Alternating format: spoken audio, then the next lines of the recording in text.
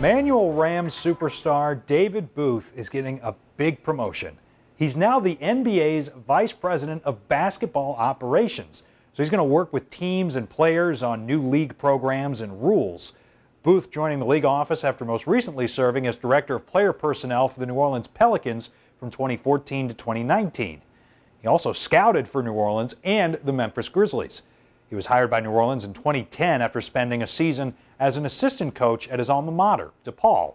He played there from 1988 to 1992 and earned a communications degree, and he played professionally overseas from 1992 to 2005.